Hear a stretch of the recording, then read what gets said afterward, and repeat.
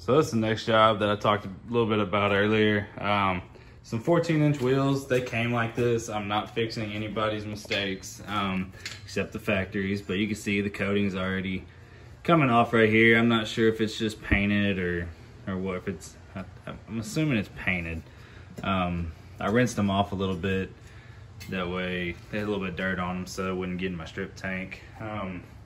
Got 2 bumpers, 4 springs, and then some bumper pieces that came off the front bumper. And then I got a couple of bolts he wants the heads powder coated on. So we're gonna get started on this, get them in the strip tank, and then get the wheels out gassed and get everything blasted, and then we'll start coating on them.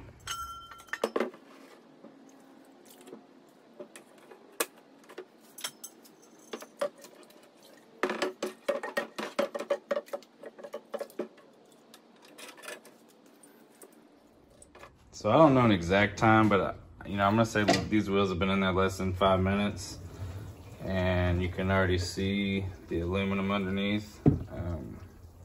Now we're gonna let them sit a little bit longer because areas where the paint is built up and like corners and stuff where it gets thicker for these kind of things, it takes a little bit longer for it to come off. So we're gonna let it sit in there for probably another 5-10 minutes, and then we'll pull them out, and then we'll put them in this tank right here.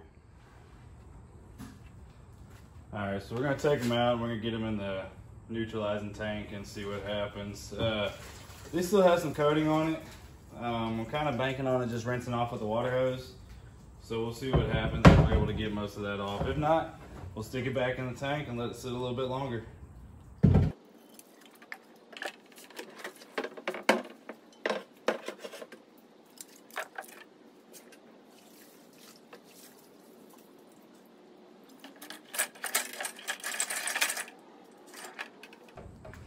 And you can see it's not bubbling up. I probably need to put some more baking powder, baking soda in there.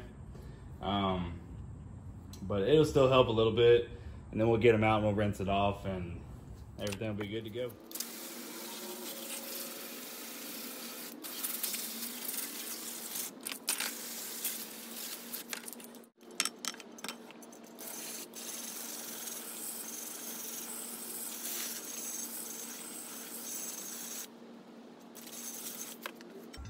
So you can see this one didn't come entirely clean. We got a lot of it rinsed off, but after I get the wheels out that are in there now, we'll give this one another dip and it should take care of the rest of the stuff that's on there.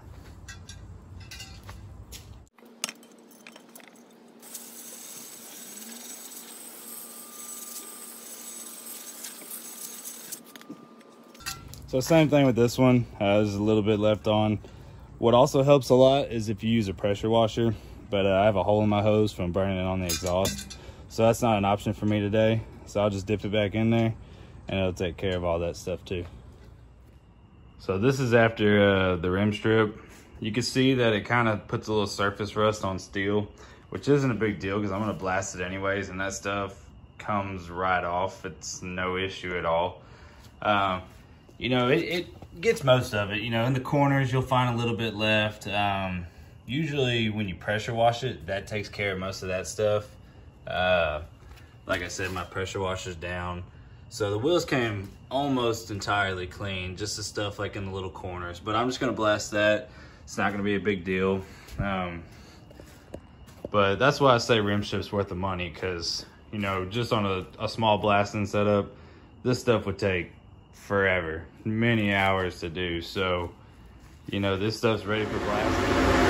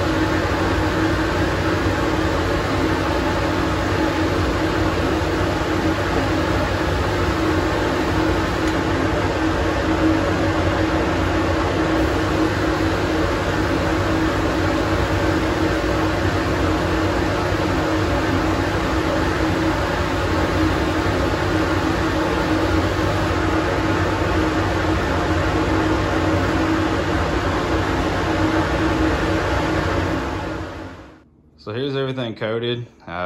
Turned out really amazing. The wheels turned out nice. I shot these cold. I shot the bumpers hot because they had some tight areas in them. Kind of like these in here. Like that one right there, that's a tight corner. Everything's coated nice and even.